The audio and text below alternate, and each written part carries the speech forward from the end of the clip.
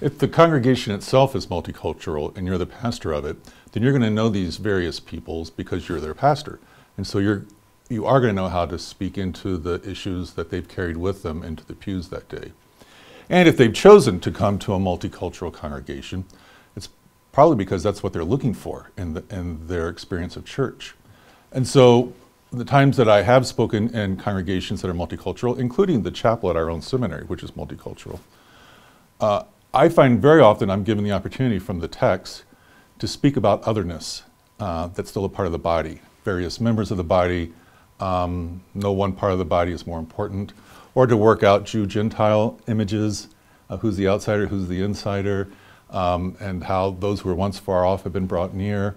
I mean, Paul's epistles are just filled, and so is the book of Acts, with opportunities to talk about diversity within the same congregation. And I think that's going to be necessary in most multicultural congregations.